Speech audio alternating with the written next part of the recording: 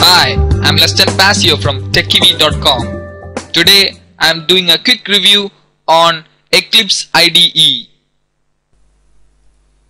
Eclipse is a multi-language software development environment comprising an integrated development environment IDE and an extensible plugin system. It is written mostly in Java. It can be used to develop applications in Java and by means of various plugins, other programming languages including C, C++, COBOL, Perl, PHP, Python, R, Ruby including Ruby on Rails, Scala, Groovy and Scheme. It can also be used to develop packages for the software Mathematica. Development environments include the Eclipse Java Development Tools JDT for Java, Eclipse CDT for C or C++ and Eclipse PDT for PHP among others.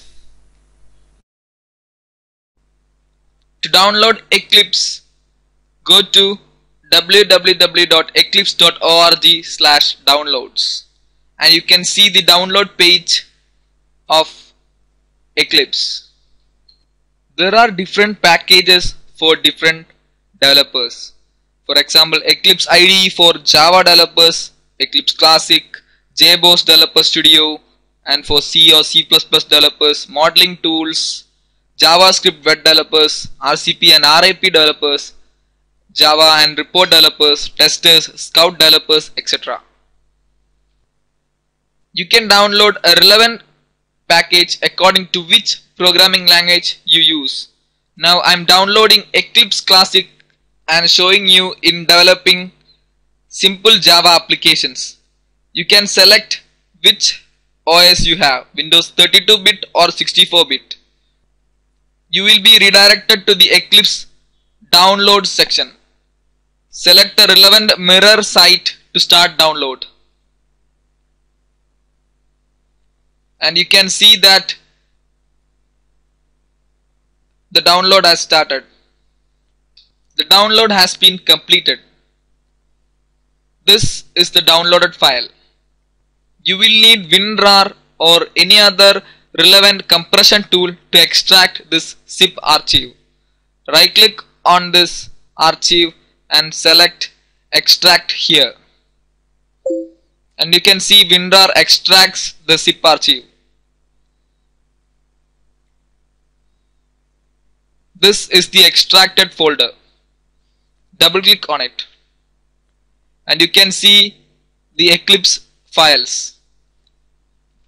You can see an application file named Eclipse with an Eclipse logo. Double click on it and you can see the Eclipse is launching. It asks for selecting a workspace. This is the folder where Eclipse stores all your projects. And you can select browse to select a different folder. I recommend checking this if you consider that workspace as permanent. Checking this will make your workspace permanent and you will not be asked again. Click OK. And now you can see the Eclipse is starting to load. This is the Eclipse IDE. To start with, select File, click New and select Java Project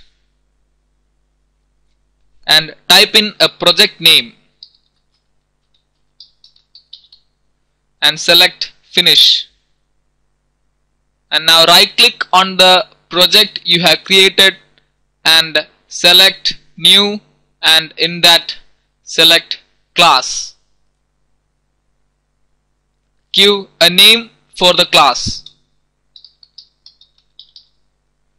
and click Finish.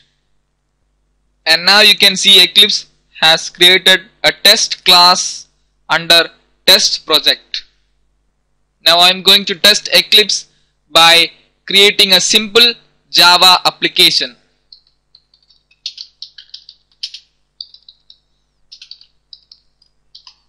Public static void main string args. This is a simple Java application for printing a line. system.out.println, and you can type in a message in the braces.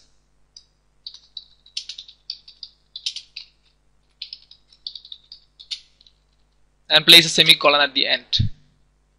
Now to run the project, select Run and click Run.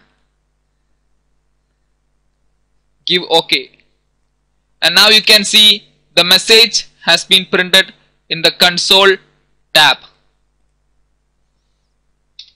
The project you created will be saved to the workspace folder that you have given earlier. This was a quick review on Eclipse IDE. This is Leston Pasio from TechyV.com signing off.